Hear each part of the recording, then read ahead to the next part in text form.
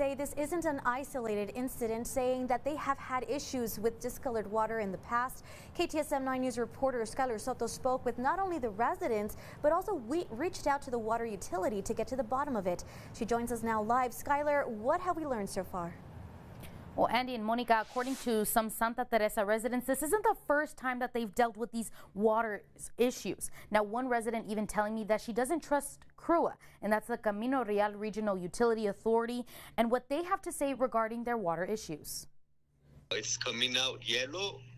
It's kind of like creamy, but it's always been like that. On Tuesday, Santa Teresa and Sunland Park residents noticed discolored water, and the Camino Real Regional Utility Authority reported that it was safe to drink.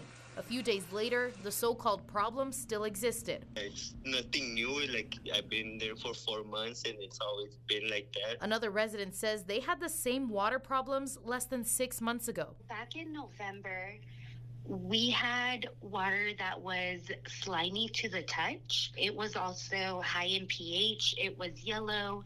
It was tested. It wasn't okay to drink or take a bath in.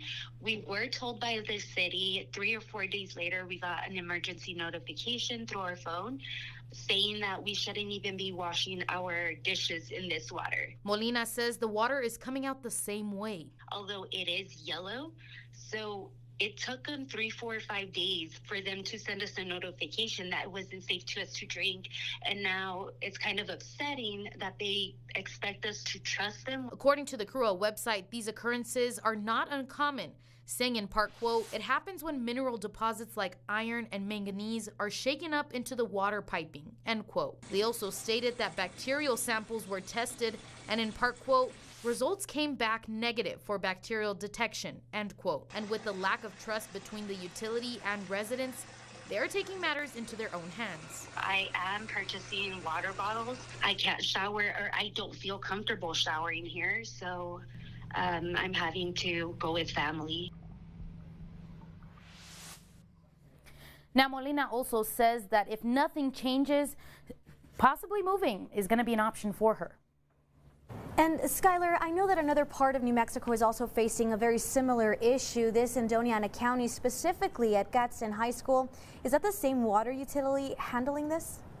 Monica, it's not. Actually, Anthony Water and Sanitation is in charge of the high school, and I spoke with the superintendent this afternoon, and he says the water issue has been cleared and there is no more discoloration. And during the issue, they were providing easily accessible water stations for the students at any time. And as a precaution, they will continue into next week. Back to you. Skylar, thank you very much.